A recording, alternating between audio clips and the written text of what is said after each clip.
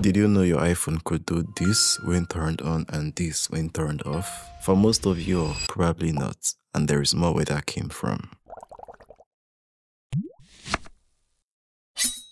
On the iPhone 14 series, Apple introduced the power up and power down sounds you heard before, and you can find them in settings, accessibility, audio and visual, hidden in plain sight. And while those sounds are not as uplifting as what you have on macOS, they are quite unique in their own ways. Many Apple Watch fans, including myself, never knew it was possible to use an Apple Watch directly from your iPhone, and I'm going to show you how. You know, Apple being Apple, that feature is actually surprisingly responsive enough.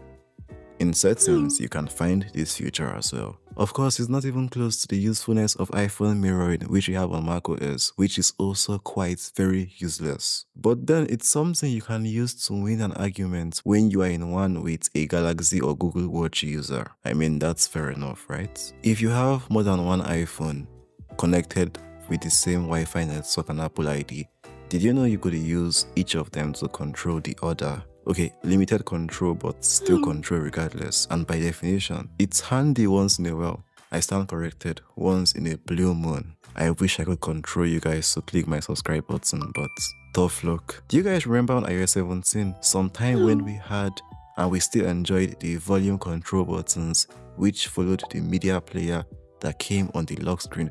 For some reason, when Apple started the iOS 18 betas, they took it away and then they brought it but hid it and made the default option to be turned off for that feature. Now that makes no sense. That's something I personally found really handy when I needed it. I mean, not every time I can just be clicking the volume buttons. You know what, actually I'm happy I found this feature again, also in settings. But then can anyone explain why Apple had to go through the trouble of making it off by default and then keeping it hidden in accessibility? This one is nice for a select group of nature enthusiasts like myself. You know, you could get background sounds on your iPhone without using a third-party app. And to be honest, they could be used to help with your sleep, in my experience though, with AirPods of course, especially that calm rainy sound. To me, it induces some momentary sense of peacefulness, calm and quiet. Although we know that's some make-believe, but we'll go with that. And yeah, you can find this feature in accessibility as well. Next is called Music Haptics. Some of you know this feature, some of you did not, because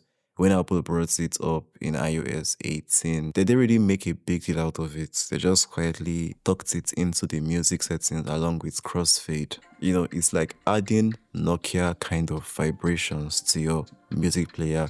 Currently supports only Apple Music. Yeah, with haptics. Apple believes this is meant to help people that are hearing impaired or, you know, deaf in some way. To get a sense of how the music feels like through the haptics without actually hearing it. In my opinion, the haptics don't even sound in any way like the music or feel in any way like the music. But Apple had to just try, I guess. What do you guys think though? Does music haptics in any way feel like a sense of listening or a sense of perceiving music? Oh, finally we have one called Backtap. Yeah, many of you know about this feature. Essentially, it lets you trigger shortcuts either by double tapping or triple tapping the back of your iPhone. Yeah, you can see me go.